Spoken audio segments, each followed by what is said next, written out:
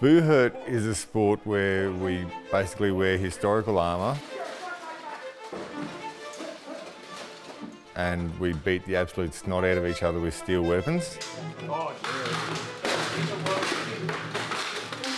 It's a mixture of sort of, skill, endurance, and just sort of calmness during battle. Work him on the left. Use your size, Stephen. I'm thinking, oh God, I shouldn't have done this, I'm gonna get the crap beaten out of me. The main idea of the game is to get the opposing team on the ground. So you do that by two ways, either by using takedowns like judo techniques or by pain compliance, which is where you just make them hurt enough that they want to sit down and not fight anymore. I'm not fucking moving. How I saw this and how I personally got into Buhurt, I was driving to gym one night.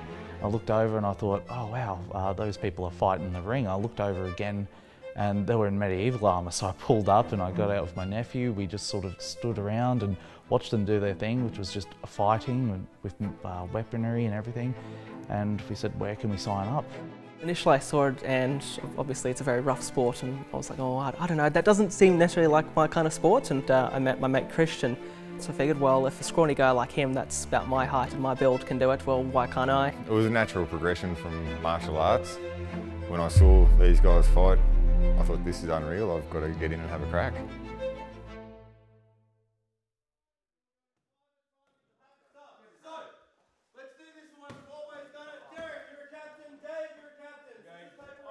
So what we went through today, we do a couple of basic throws that all members should know, which is an Asoto and a Sasai. Basically, they're two trips. They're kind of the bread and butter of the sport.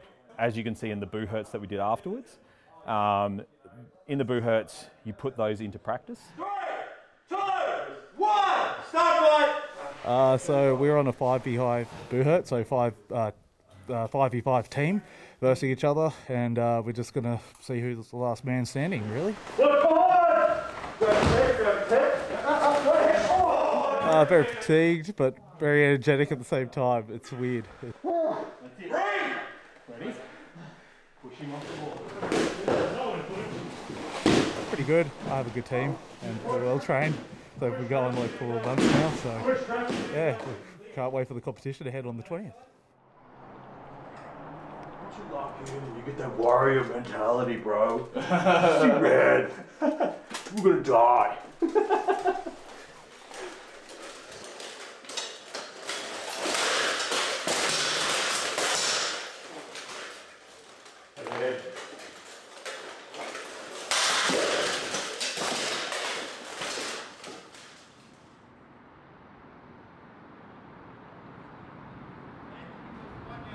We know what's happening.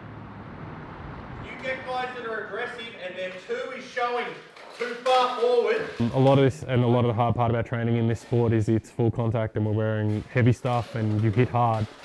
Training sessions like this, now that we can get back in armour, is definitely good. Guys will improve really quickly. The only way you can improve in this sport dramatically is through armour. Start fight!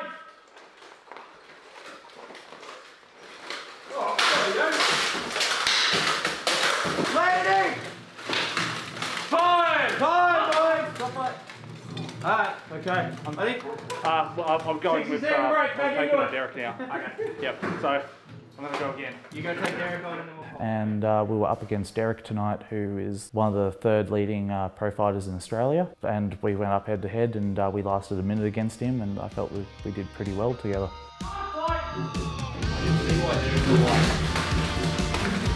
Step across, Derek, step across!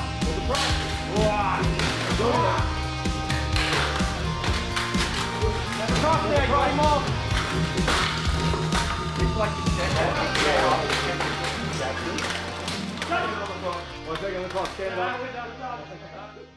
Well, I did learn, but watching other people and how they improved tonight, especially Liam, which is who I'm going against in the first match on the 20th, I seen his improvement, and he only started about 2.5 months ago, and I see major improvement with him every time. His technique, how he learns to trip, how his technique is with fighting and sort of manhandling people.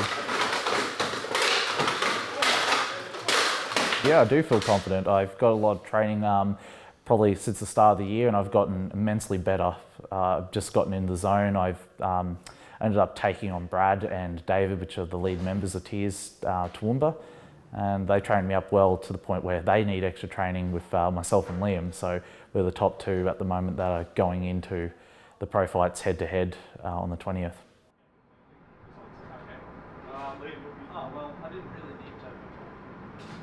Just working on different variations of sotos and hip throws and just moving into dominant position from a grapple. Basically trying to find the spot where we can hit something. A lot of these guys don't come from a combat sport or from a martial arts. So you really have to build from scratch. Not hurting each other is the biggest thing they need to work on. And this is probably, it's a good pace, like the guys are going a good pace and they're really looking after each other tonight, which is good.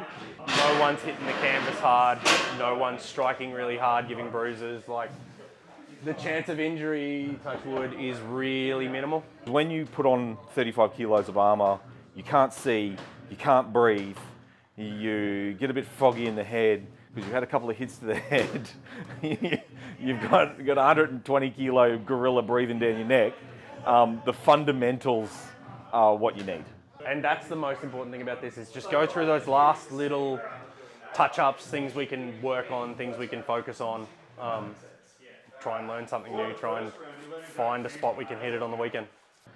We've got 22 fighters coming this fight night. It'll be a really good night. And our group, as such, all the fighters in there, we've all been training hard over the last couple of months, and we should do well. It'll fatigue you much. So, yeah, me and Derek will corner you. So yes, if you can, as they call stop fight, as you get up, flick your gloves off, open your helmet, we'll deal with catching the weapons and gloves and bringing it back to you and talking to you, okay? Yep. Make sure you have a water bottle that you can drink out of in your helmet. Who's got a visor? They're both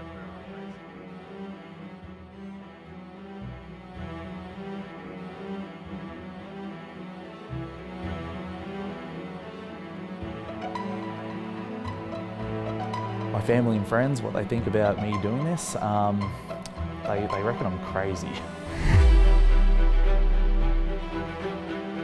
You never really know what to expect from a fight night. You can either have one that's very tame or one that's very, very bad. I know some guys have lost eyes, people have had broken hands, you know, split spleens. With a ruptured spleen. Someone ruptured their spleen with an axe.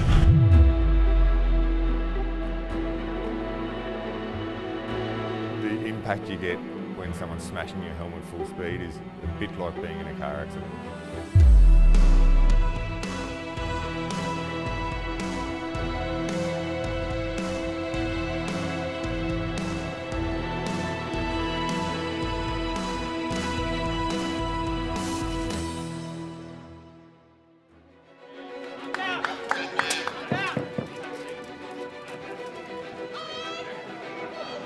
So this is Stephen getting checked over now, all excited for his first fight. All right, and then coming in is Liam. Both of these are Toowoomba boys.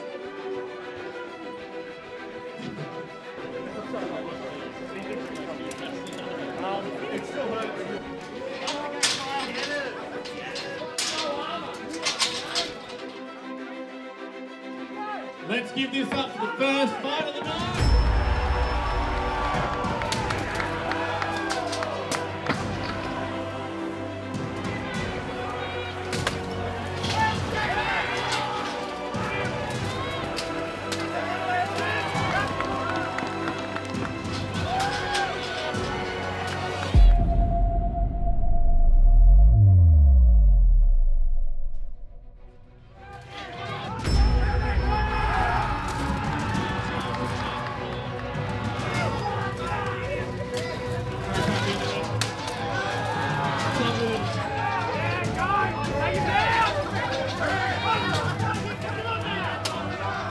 Stevens looking for the takedown there.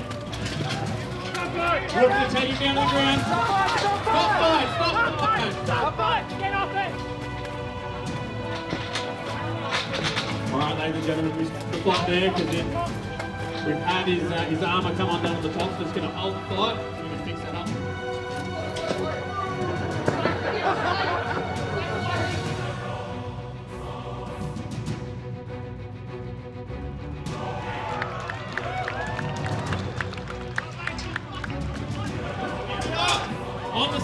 orders.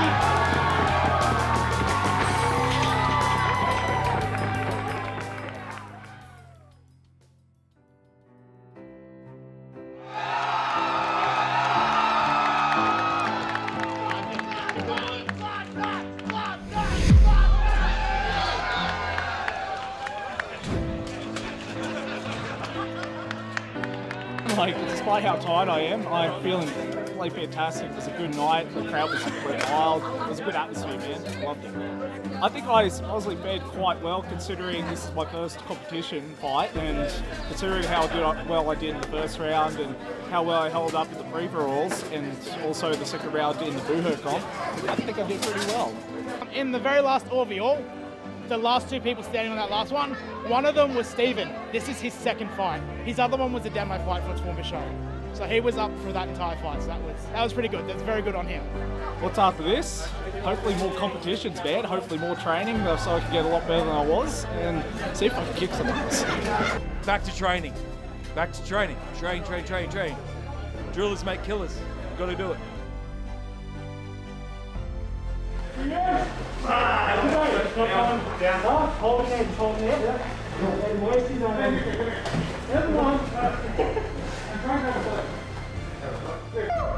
know what? That's a win for you, bro. That's a win for